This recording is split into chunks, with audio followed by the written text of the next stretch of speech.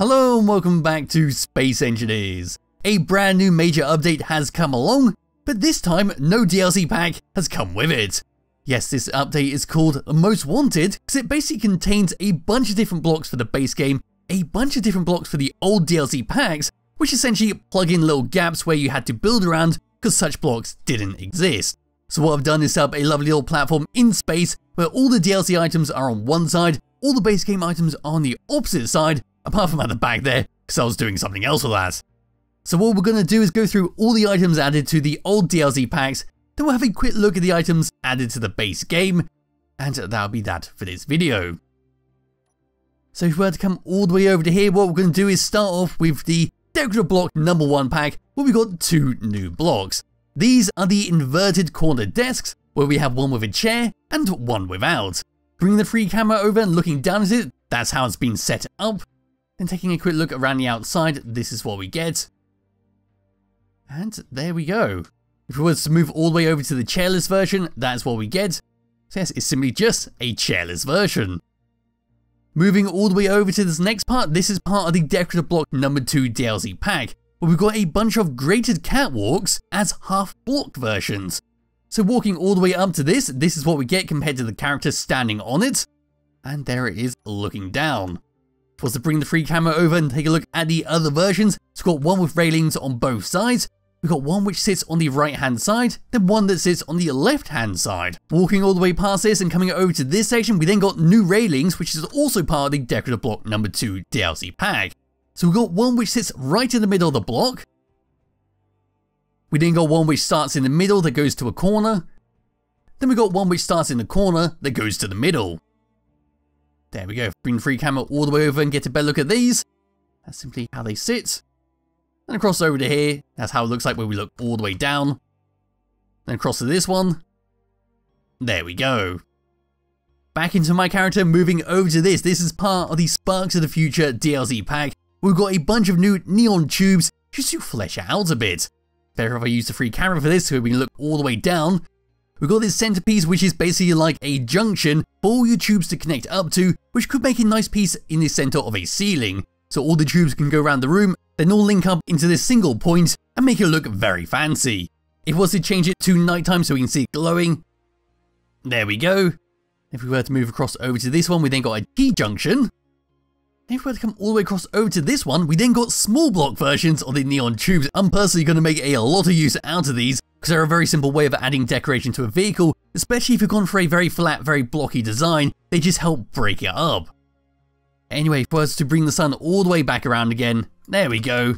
Coming all the way across over to this is part of the Heavy Industry DLC pack, where we've got a T-junction conveyor. This is my second favourite part of this update. You don't know how many times I've had to compromise using a junction just because this block didn't exist.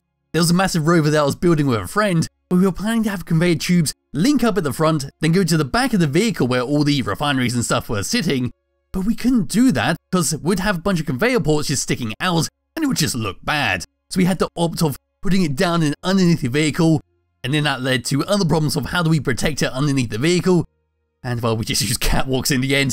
But yes, this would have saved so many problems. I can see a lot of vehicles being refitted to put this in places where it should have been. Anyway, over onto this section. These are part of the Warfare 1 DLC packs where we've got diagonal windows.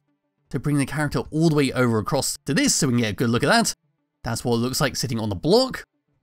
Then all the way over to here, here's a rounded version. And you can just make him out peering through the window. So there we go. Taking a look behind that. There we are. Then behind there, that's what we get. Then if we were to come over onto this one, this is the last part of the DLC update, which is the Warfare 2 pack, where we've got ourselves a diagonal bridge window inverted block. So I can just sit on a corner, and there we go. That's all it does. But now what we can do is come through all the base game blocks, so there was one hell of a lot of stuff added. So walking all the way back over to this section, there we go. This is what we get. So I need to bring the sun back to this side. That'll do nicely. What we got is a bunch of blocks which are called transition blocks, which could be very useful if you're looking for that type of shape to finish off a vehicle. So what I can see from several of these blocks, if I was to bring the free camera all the way over, is a way to make some very good ramming spikes, especially from this block right here. There's not really too much to explain with these blocks, because they're basically there if you need them to finish off a shape. Coming over to this one, this is a very good addition to the base game, which is basically the same as the one we saw over there from the Heavy Industry DLC pack. This is a T-junction conveyor, where I've already gone through how good this is to have in the game. That's just how it sits on a block, and there we go. Up next, over here is a bunch of rounded window blocks, which I think will be put to very good use on bases, making towers and all that. So we do have the rounded steel blocks, but now we can make a proper base out of the rounded shapes. So the block in front of me is one, we can just peer through it like so. We then got corner shapes. We then got rounded flat ones. We got rounded corners. And over onto here, we've got the same ones we saw at the very start, but inverted. So yes, I can see one hell of a lot of use being put out of these blocks, especially if you're saying making a submarine, because you can have that rounded cockpit at the front. You can even have claws coming out. It sounds much like a Lego set I used to have. But yes, they are very good additions to the game.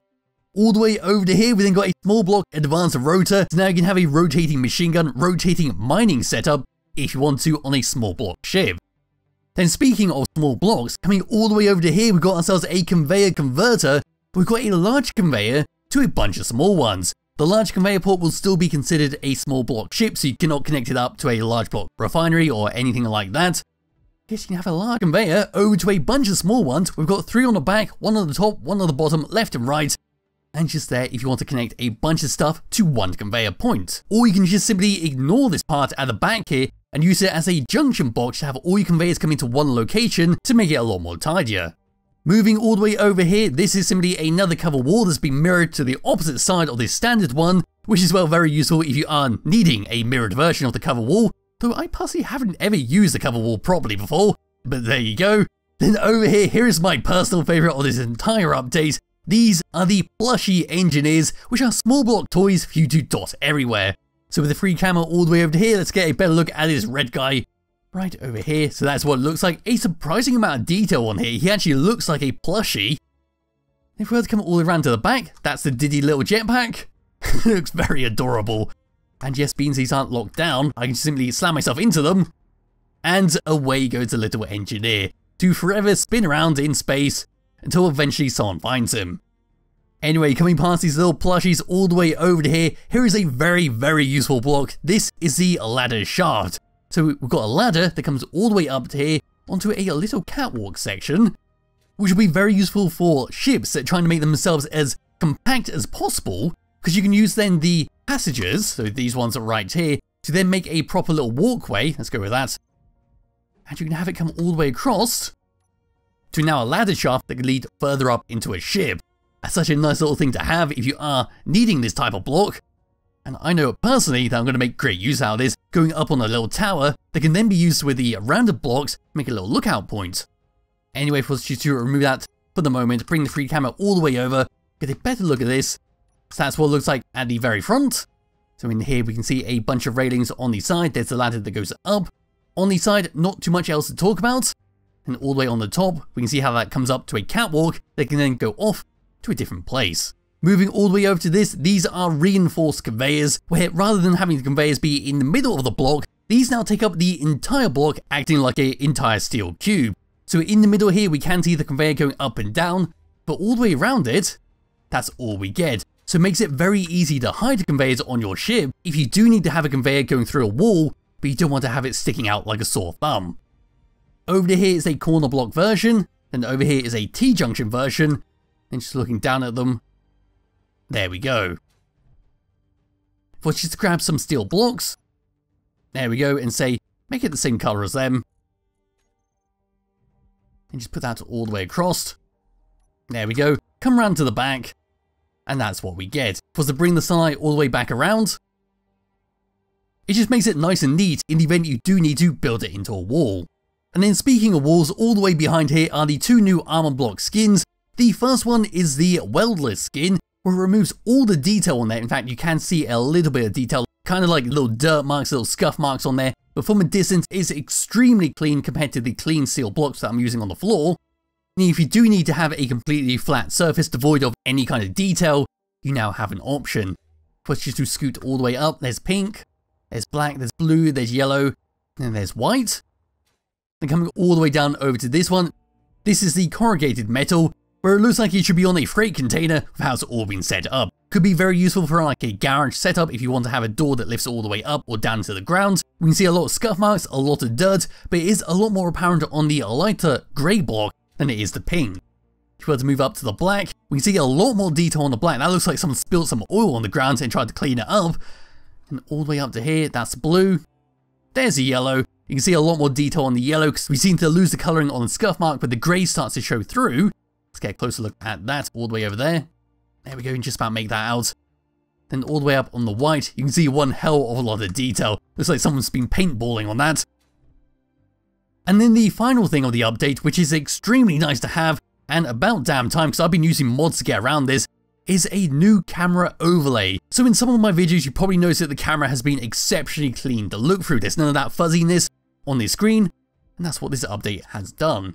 So getting into the sea and going to the camera, that is the new camera overlay. So we lose the fuzzy blueness all the way around, we get extremely clear view of what's going on.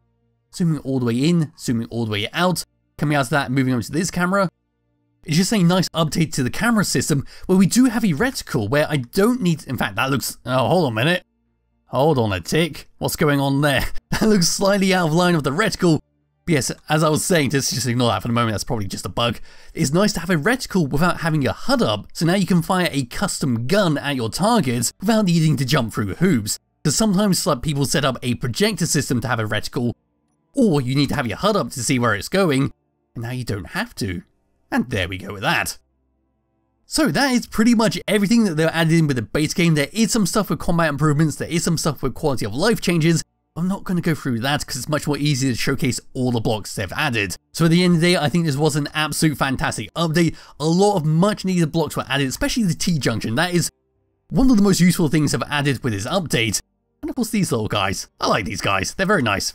And there we go. So if you only own the base game, there's a lot of new stuff for you to play around with. A lot of very useful stuff such as the ladder, the T-junction conveyor, the rounded windows. And if you do own the DLC pack, you've got a bunch of new stuff to play around with. But anyway, that is it for this video. I hope it was helpful. I hope you enjoyed it. And I'll be back with another video sometime soon. Bye bye.